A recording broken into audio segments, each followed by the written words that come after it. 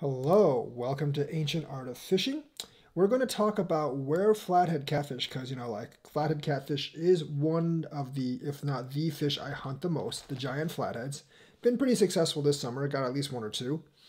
We're going to talk about on the southern Wisconsin rivers and maybe some central Wisconsin rivers, where do flatheads actually go to? Like, you want to be downstream of these spots if you're fishing for flathead catfish. Let's actually start with the biggest river in Wisconsin, the Wisconsin River. Now, generally, flatheads go pretty far north in the Wisconsin, all the way to below Nakusa Dam. Now, I have heard of people catching them at Stevens Point and slightly above Nakusa Dam, but they are very far and few between, and I don't really know if those are just misidentified channels or actual big flatheads. But generally, you don't find too many of them, if any at all, above Nakusa Dam. And Nakusa is the dam that is actually above Petenwell. So in Petenwell Lake, Castle Rock Lake, and below, they're there. But above Nakusa, you will be hard-pressed to find them. I actually think they're a lot more common once you get below Castle Rock Dam. But generally, they go up all the way to Nakusa. On the Rock, Watertown, and it's the first dam at Watertown. Between the first, second, and third dams, there are flatheads, and there are many places actual for flatheads. Above Watertown, I have heard people say they try to fish the brush piles, all they get is bullheads. And if there's a lot of bullheads there, there are no flatheads, because if there are flatheads, then they would just eat the bullheads if they were there. So generally, in a place where there's a lot of flatheads, there are very few bullheads. Like, you will actually find a couple of bullheads here and there if they're flatheads, but generally not too many. So I have heard of someone actually catching a 20-pounder at Horicon before, near the source of the Rock River. But generally, there might be a couple of strays in Horicon or Mississippi, but generally, like, you don't really start seeing them until Watertown. And like, when you get past Watertown, they're actually fairly common. Like, I've caught them at Johnson's Creek, Jefferson, Fort Atkinson, and further down as well. For the Pecatonica River, there's two branches of the Pecatonica River. The East Branch and the Main Branch. I think the Main Branch that flows through like Calumet and Darlington, it almost has flatheads the entire way. I personally did catch one at Darlington, so I know they're there. And while I was there, I was talking to someone. He actually caught a 20-pounder at Calumet, which is a couple of miles upstream. So essentially, like, once you get into Lafayette County on the Main Branch of the Pecatonica, they're there, and there's really no question about that. On the East Branch of the Pecatonica, I have a feeling they don't get above the Argyle Dam, because that is just like a big dam that you really can't get across. On the Main Branch of the Pecatonica in Wisconsin, there really aren't any dams, so they can just go all the way up. So essentially, like, on the Main Branch, as long as you stay in Lafayette County, I think you are pretty good, and there will be flatheads in that water. If you're on the East Branch, you want to be below Argyle Dam. The Sugar River, Decatur Dam. Now, Decatur Dam is like a Decatur Dam is actually an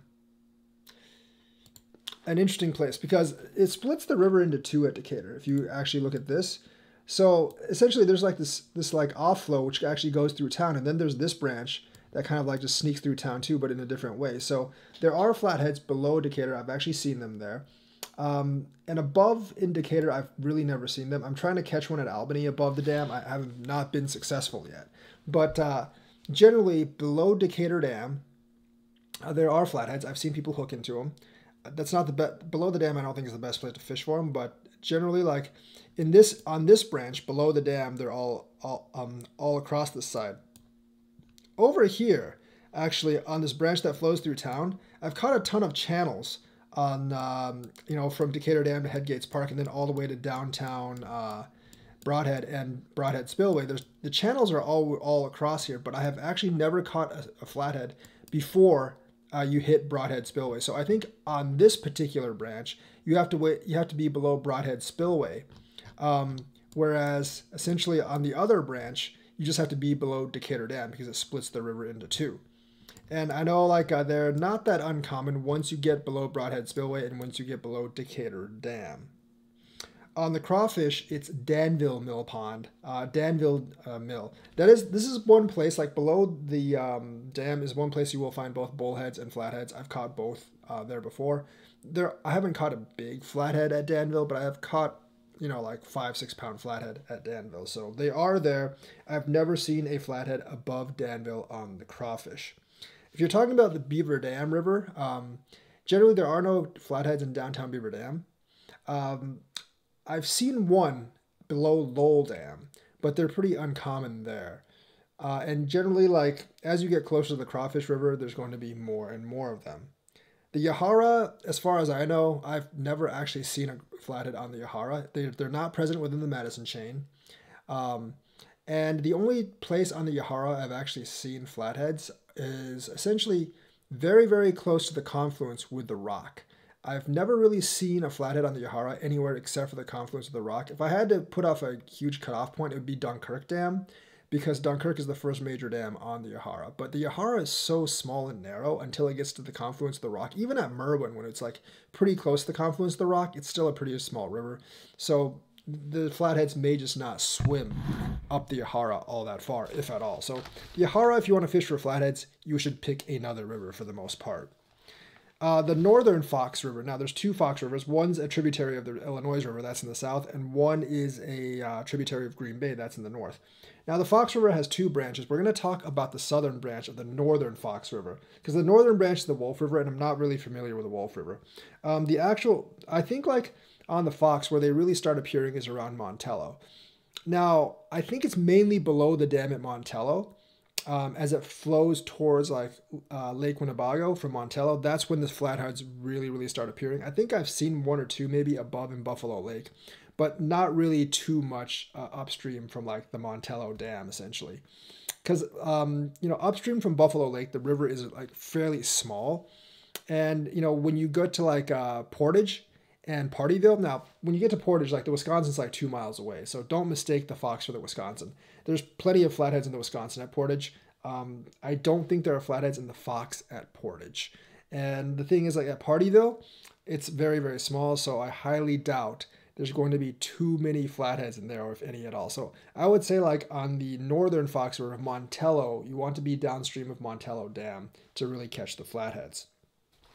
And last of all, but not least of all, the southern Fox River. I know for a fact that they are below the dam at Burlington, but I do think they go up a little bit further than that. I think the point where the flathead cutoff is like Rochester Dam. You want to be below the dam at Rochester. Haven't really heard of too many flatheads above Rochester Dam. So those are kind of like the points on certain rivers where you want to be like downstream from if you want to catch flatheads. Once again, on the Wisconsin, you want to be downstream of Nakusa Dam. On the Rock, you want to be downstream of the first dam at Watertown. On the Pecatonica, if you're on the main branch of the Peck, pretty much the entire river is fine. But if you're on the east branch of the Peck, you want to be below Argyle Dam. You want to be below Argyle. On the Sugar, you want to be either below Decatur Dam or below Broadhead Spillway. On the Crawfish, you want to be below Danville. Just don't fish on the Yahara for flatheads. On the northern Fox, you want to be downstream of Montello Dam. And the southern Fox, you probably want to be downstream of Rochester Dam. So like those are kind of like the landmarks you need to actually look for if you are wanting to fish for flatheads in the southern Wisconsin area. I didn't really cover the Milwaukee area because I'm not very familiar with the Milwaukee River. I know there are plenty of flatheads in the Milwaukee River, by the ways, but I just don't really know how far they go up.